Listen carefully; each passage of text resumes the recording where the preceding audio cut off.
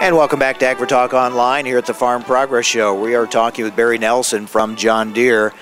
And one of the things we hear more and more from whatever segment of agriculture we're talking, whether it's seed or fertilizers or whatever the inputs we're talking about, I think more management, more fine-tuning, more efficiency, getting every bit of production we can out of every part of the farming operation, and that includes the equipment. I know the equipment companies are really focusing in on this, and Barry, certainly at John Deere, you're looking at every way that your equipment can help maximize that yield potential out there for farmers.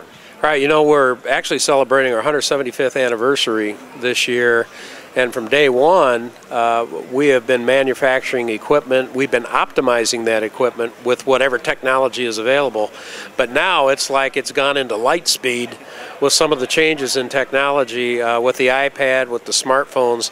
Now farmers are going to be able to take these portable devices.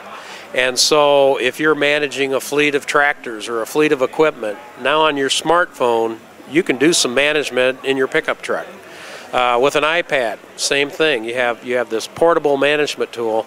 Your home computers, you'll be able to manage everything going on with your equipment. We have a new product called Remote Display Access.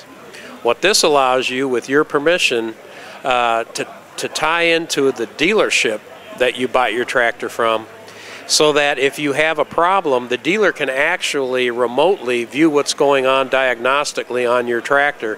So before he sends the service truck, he's going to have an idea what is the issue, and instead of wasting your time, he's making sure he has the right solution before he goes out there to take care of you. And then overall communications between the combines and the tractors and the grain carts. This is new technology that's just going to make unloading on the go a lot easier, because the machines will sync up. Actually, a combine driver in the future, through machine sync technology, will be able to control the tractor and the grain cart, speed up, slow down, make turns, whatever. Make sure you're getting every last kernel of grain into the grain tank or the truck. Again, gaining even more efficiency in everything you do at harvest time. We saw a presentation here at the Farm Progress Show about planters, and we were looking at a John Deere planter and talking about making sure that seed is put in an optimal seed bed, and talking about, if you're going through a field and you hit hard spots, soft spots, but the goal is to make sure each seed is planted in optimal conditions, and the technology right down to every kernel in that, making sure coming out of that planter gets the best chance for a good success that year. That's amazing how far down we fine-tune things. Absolutely. In fact, we have what we call section control. So we've got variable seeding going on as you go through the field that is pre-programmed into the tractor and the planter.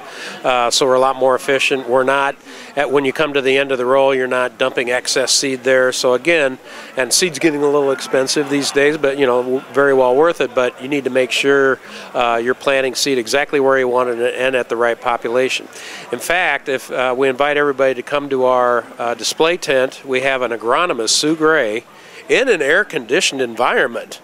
And she is putting on a special program, taking a look at the year of a farmer agronomically, and talking about some of the new technology that John Deere offers to improve your overall productivity, and then overall to improve your profitability of your farm operation.